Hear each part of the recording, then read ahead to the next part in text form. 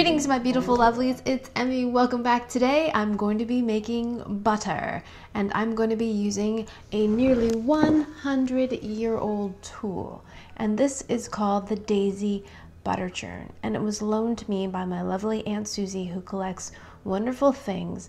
But isn't this thing marvelous? Look at it.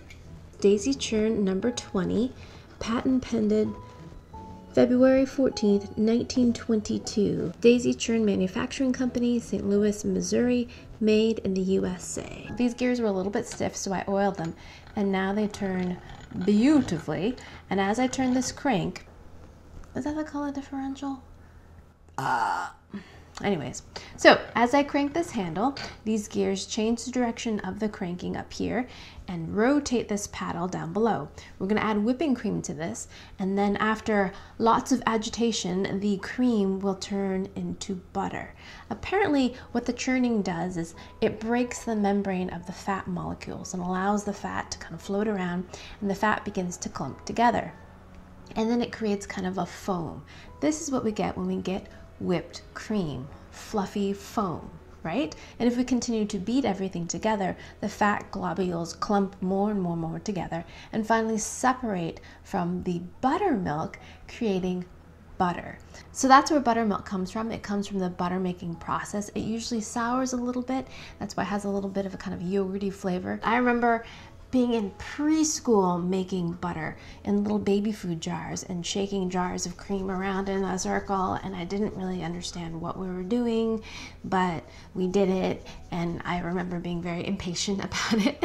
So I haven't made butter in a very long time. To get a few pointers on how to make butter from cream, I watched English Heritage's How to Make Butter the Victorian Way. If you haven't seen it, I will put the link down below. It's a delightful video. It's a delightful channel if you're not familiar with English Heritage. They do Victorian era recipes in an authentic Victorian kitchen in Victorian garb. It's just delightful. Definitely check them out. Very historical and period, but you learn a lot. It's very interesting to see some of those recipes cooked in the way they would have been cooked over 100 years ago. Anyways, back to the Dazey Churn. Let's go ahead and make ourselves some butter. So I've already washed my Dazey Churn and I've oiled the gears, so we are ready to make this. So let me take this top part off. So I've got nearly a quart here of whipping cream that I've allowed to sit at room temperature for a bit. From what I've read, it's better to churn this at a warmer temperature rather than having very cold cream, because it will take much longer. So let this warm up a bit before you churn it. So I'm going to pour that in. I've read anywhere from 50 to 65 degrees. So the way this would have worked about 100 years ago is that the cows would be milked, and the milk would be allowed to sit overnight. And the cream and the fats, of course, would float to the top of the milk. And the next day, that would be scraped off the top, and that's what we would have here. Antique Dazey Churns are actually quite collectible. The glass portion of this is original, but the crank part, I believe, actually came from a different churn, because the original Dazey Churns actually had wooden paddles rather than these kind of galvanized paddles here. So it's pretty common to find different parts from different churns. Now we're going to place the churn on top, screw it down, and now placing our hand in this very handy handle, we're going to crank it. So according to Fanny Cowley in the English Heritage video, she says that it's important to have a steady pace when it comes to churning. She also says the churning process can be dependent on the weather or even your mood or disposition. So I'm feeling pretty sunny today, so I'm hoping this doesn't take too long to churn, but I will be looking at the clock. From what I've read, this can take anywhere from 15 minutes to 45 minutes, depending on the weather, depending on the humidity, depending on the temperature, and the temperature of your cream. So let us start the timer. This is so cool. I love the sound. You should have heard this when I first got it. It would just barely turn. It sounded terrible. This is sounding pretty good. It's kind of like a whistle to it. Fanny says it's also important to listen to the butter. You'll actually notice the textural changes based on the sounds as well as the feel of the butter inside of the churn. So I'm going to continue to crank this, and hopefully it'll be more like 15 minutes instead of 45 minutes, but I'll let you know. All right, see you in a bit. So I've been cranking for about 10 minutes, and now it's beginning to become more difficult to crank. It's harder to crank, and you can definitely feel some resistance in the churn itself. And when I opened it, it looks like whipped cream that's gone too far. And the color is changing also. Rather than being white, it's starting to turn yellow. This is kind of great. It does take quite a while though. And I mean, I've only been doing this for about 10 minutes. Oh yeah, getting really thick now. Here we go. This is so cool. Now it's really starting to separate. Look at that. It's turning yellow. The watery parts, or the buttermilk, is starting to get thinner and more watery, and we're starting to get more fatty chunks. Okay, we're getting close. Put this back on. So we're at the stage now where the foam cells are beginning to break and leak out the buttermilk. This is great. It's really beginning difficult to turn. So I think we're at the butter stage now. Oh, this is so cool. I love this. You can actually see this progression and this transformation of cream to butter. Okay, let's open it up now. So just after a few cranks, look at that. Butter! We have butter. This is so great. I've got a colander here lined with a little bit of cheesecloth. So here we go.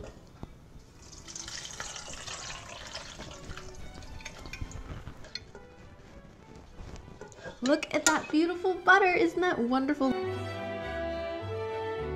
So now we're gonna grab our butter, squeeze out as much of the buttermilk out as possible.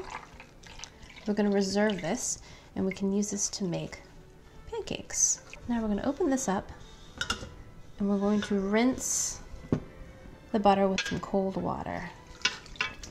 Again, we're trying to remove as much of the buttermilk as possible so the butter lasts longer, less likely to go rancid. So wash the butter, drain it of water. For the next step, we're going to pat the butter. This is going to remove any excess buttermilk and water. Typically, you would use something called butter pats, which are just two wooden paddles that have some texture on them to kind of shape and squeeze the butter. I'm going to be using a couple wooden spatulas. This would also be done on a marble slab to keep the butter cool. I'm using a baking tray that I've overturned. Okay, so here's our butter. So great. Look at that beautiful yellow color. Alrighty, so now we're just gonna press it. So this is the stage where we season the butter. So I'm gonna be using some salt. If we wanted to make this an herbal butter, this is when we would add the herbs. So add a good amount of salt to this.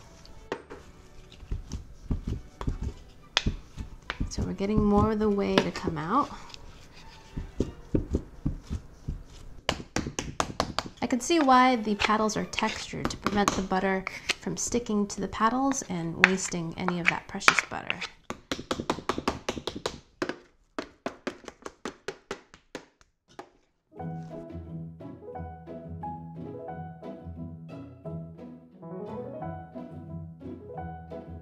Alrighty, so here is my beautiful butter. I've patted it, I've shaped it into this beautiful little puck of buttery goodness. It has a beautiful yellow hue to it. Let's give our butter a taste. Dee, dee, dee. This is great. Super spreadable because it's at room temperature. Oh my goodness. I have never tasted freshly churned butter. Well, that's not exactly true. I did taste it in preschool, but I don't really remember what it was like. Okay, there's my buttered toast. Let's go ahead and give this a taste. Itadakimasu.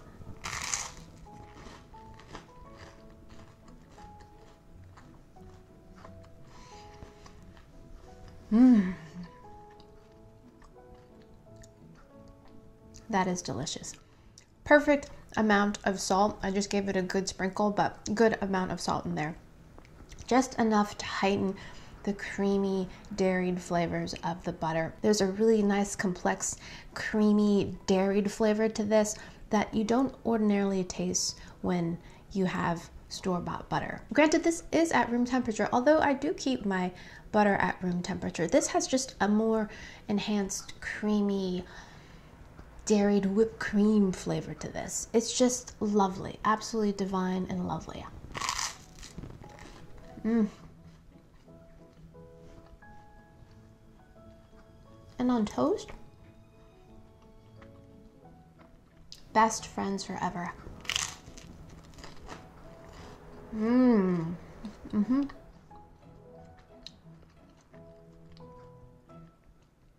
Really, really nice. So there you have it. Homemade, freshly churned butter using a almost 100-year-old contraption. It worked beautifully. If you got a good, hour of time to churn the butter, to pat the butter, to wash the butter and shape the butter, then, go ahead and try it. And if you have a beautiful Aunt Suzy who can loan you a Dazey Churn, then you should definitely try this homemade churned butter. Absolutely delicious. Delicious. But it also really makes me appreciate the cost of butter and the ease of just grabbing it off the shelf at the grocery store and saying, yes, I'd like a pound of butter, please. Love it. I have a deeper appreciation for this beautiful thing called butter. Alrighty. Thank you guys so much for watching. I hope you guys enjoyed that one. I hope you guys learned something. Please share this video with your friends. Follow me on social media. Like this video, subscribe, and I shall see you in the next one. Toodaloo. Take care. Bye.